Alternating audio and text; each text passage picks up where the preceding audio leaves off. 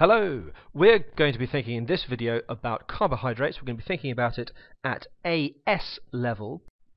So first of all, we need to think about what monomers, dimers and polymers are. You should know about this from your GCSE chemistry, but unless you need a very brief and very undetailed refresher, here we go. So if we take this circle as being an individual unit of 1, that would count as a monomer. Now if we start joining a few of these together like this, this would be a dimer. There are 2 units joined together. That is a dimer as opposed to a monomer. And if you have many of these all joined together, then you would count them as being a polymer. So a monomer is 1 unit by itself, a dimer is 2 units joined together, and a polymer is many repeating units. How might that look in practice? Well, let's consider this Cloud City car here. This is clearly a dimer. You can see there are 2 repeating units here, just this one here and this one here. And if we look at its schematics, yes, you can clearly see that it's made out of 2 cars joined together. Each one of these would be a monomer. So that is a monomer, that is a monomer, and by themselves, you would classify. If you broke this up, each one would individually be a monomer, and we could indeed put more onto here if we wanted to. And so here's our next unit, very poorly drawn by myself. That is going to be a trimer if you want, and you keep on doing this, putting extra units on, and it becomes a polymer. So at AS level, we need to think about monosaccharides, disaccharides, and polysaccharides, and really these terms just mean the same things as before. Monosaccharides, general characteristics: they are hydrophilic, they are small, they are soluble and sweet tasting. Disaccharides, likewise, are hydrophilic, small, soluble and sweet tasting. They're small, but obviously they're twice the size of monosaccharides.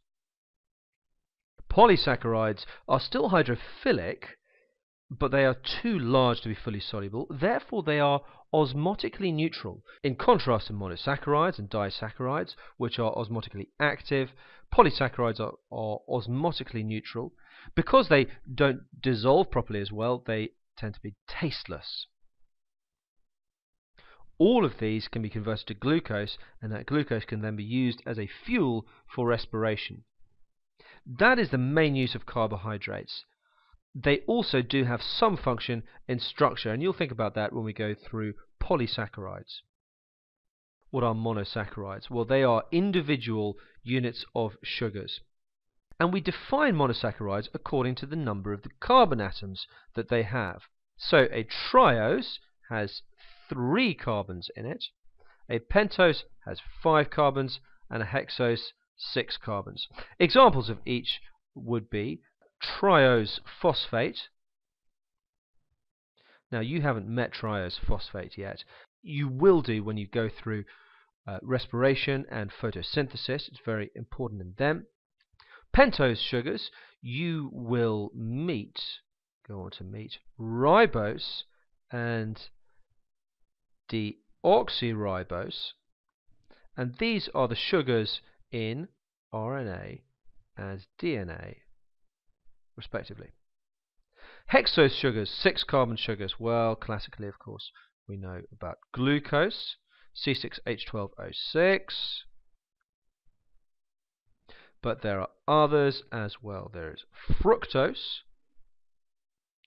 and there is galactose, and these share the formula C6H12O6 also.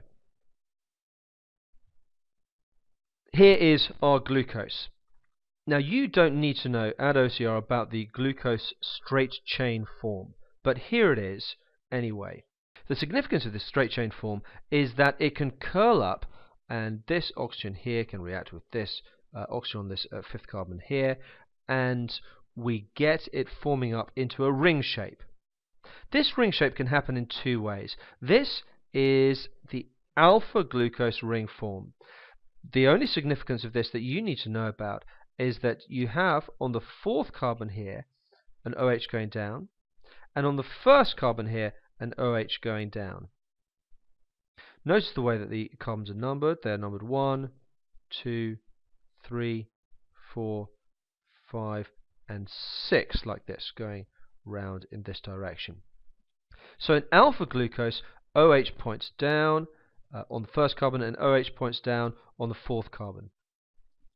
There is another way, however, that this glucose chain can bend up, and that leads us to the other form of glucose, and that is beta glucose. We've just blotted it out here. Beta glucose. And in the case of beta glucose, let me just draw it out here. Now this is the quick way to draw glucose. You can assume at each of these joins there is a carbon atom, and you can assume that there are hydrogens and OHs all over the place. In beta glucose, the OH here goes down, just as in alpha, but the OH on the first carbon goes up rather than down. So, carbons 1, 2, 3, 4, 5, and 6 are like that, and the OH goes up rather than going down there. That is beta glucose.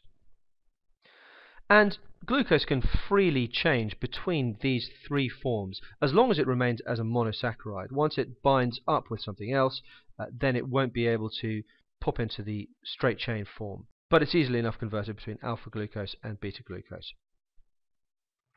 As already mentioned, fructose is a hexose. We also have galactose. All of them have the formula C6H12O6, and fructose looks like this. Now, when you look at it, first of all, you think, well, that's only a 5-carbon sugar because it's only got a ring of 5 sides to it. But we have a carbon over here, and we have a carbon over here as well. So it is a 6-carbon sugar, even though the ring only has 5 sides. This glucose over here, this is also alpha glucose, but what we've done in this case is we've represented it in its 3-dimensional form more accurately. It's not flat like a benzene ring. It is more of a jagged shape than that. Here we could label off the carbons again. 1, 2, 3, 4, 5, and 6. Those are our 6 carbons on alpha glucose, with the OH pointing down and the OH pointing down there. And that's why we know that this is alpha glucose. So there's another feature we need to think about as well regarding monosaccharides and disaccharides. If you have a carbon atom on a sugar which is bound to an oxygen and to an OH group, well, that carbon atom can reduce Cu2+, and it can reduce it to Cu+. So if you provide these carbon atoms on a sugar, for example, if we look at this carbon atom here, this carbon atom is bound to this oxygen, it's bound to this OH group there.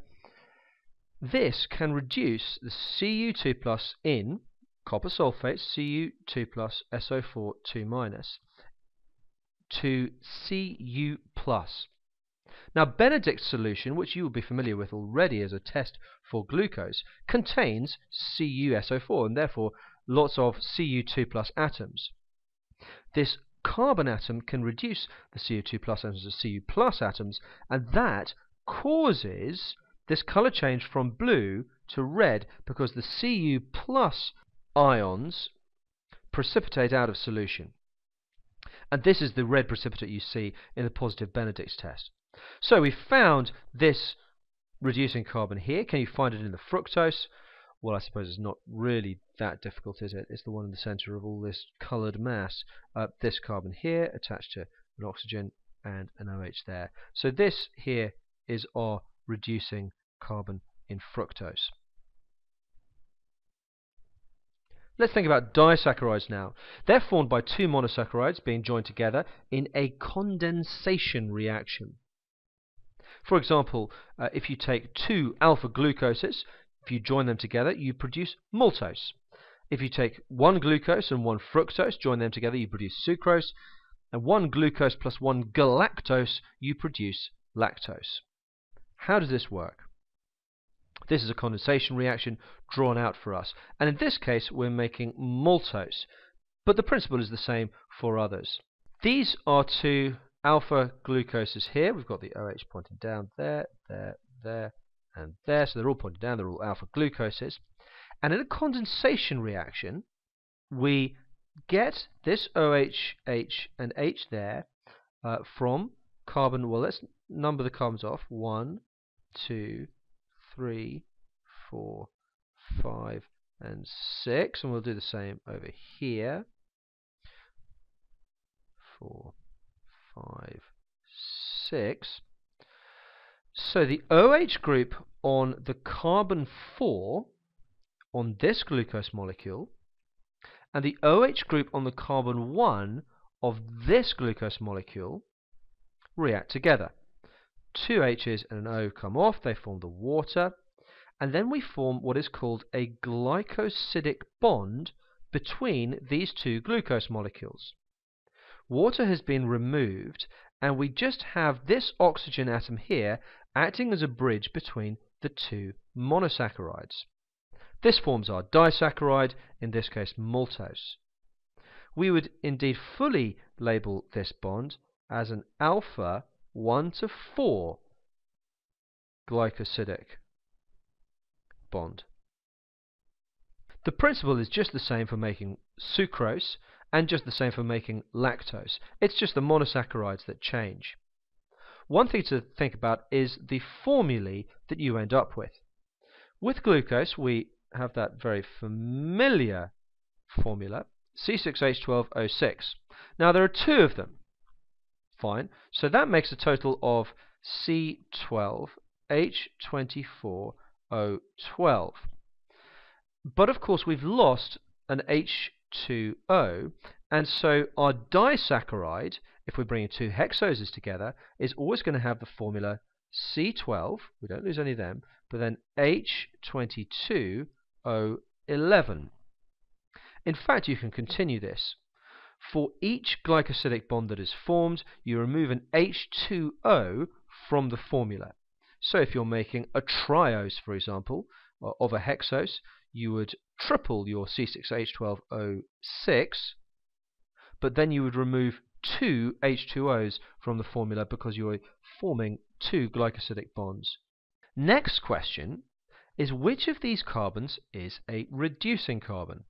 Well, that shouldn't be too difficult for us here because we've got alpha glucose and alpha glucose, and we've already looked to see that this carbon here is attached to an OH and an O there, and this carbon here likewise attached to an OH and an O there. But what about in the maltose? Let me get rid of some of this writing because it's all getting a little confusing. Okay, well, this carbon here is no longer going to be a reducing carbon. It's not attached to an O and to an OH, so that is a no-go. But this one over here, that is still a reducing carbon. So maltose will act as a reducing sugar and will give you a positive test with a Benedict solution. Just before we go on from this slide, I want to think momentarily about the opposite to condensation reactions. A condensation reaction is so called because it gives out water, hence water condenses out. But the opposite to this is a hydrolysis reaction. And in hydrolysis, water is added in and the molecule is split open, just in exactly the opposite way to condensation. So maltose, here is our glycosidic bond of maltose down here. We add water into this bond and we hydrolyze it back into two alpha glucose molecules. You'll find that condensation and hydrolysis are commonplace in biochemistry. For example, if you are joining two amino acids together, you do so with a condensation reaction. If you are joining a fatty acid to glycerol, you do so with a condensation reaction. And in both of those cases, if you split polypeptide chains apart into their constituent amino acids, or you split a fatty acid off from a glycerol molecule, then you'll do that using a hydrolysis reaction. Condensation reactions require energy input from ATP. Hydrolysis reactions, being the converse of condensation, do not require energy input. Hence the hydrolysis reactions which go on in your gut do not require lots of ATP inside the lumen of your gut in order for the reactions to happen. However, when you are building larger molecules from the monomers, you do require a lot of energy so to do. Okay, back to thinking about the reducing carbons on disaccharides. How about sucrose here? What do we think? Well, there's alpha glucose, but just as before when forming maltose, this reducing carbon has been used. Likewise, this reducing carbon, which was there on the fructose, has also been used in forming our glycosidic linkage. Therefore, sucrose does not have any reducing carbons on it. Therefore, sucrose will not act as a reducing sugar, and it will not give you a positive test with Benedict's. That is unless you can convert sucrose back into its monosaccharides, because all monosaccharides are reducing sugars. Therefore, if you can boil up sucrose with hydrochloric acid solution, then neutralize it again, you will end up with its constituent monosaccharides, the glucose and the fructose. The glucose and fructose, of course, are both reducing sugars, and they will then give you a positive Benedict's test. That is how you would do a test for a non-reducing sugar. All disaccharides other than sucrose are reducing sugars, and polysaccharides, generally speaking, do not have enough reducing carbons on them to act as reducing sugars. Well, that's monosaccharides and disaccharides, along with condensation reactions and glycosidic linkages. You should also be able to remember and recall which of these monosaccharides and disaccharides can act as reducing sugars, and to describe how to do a test for a non-reducing sugar. Polysaccharides are going to be the subject of the next video. I hope that's helpful.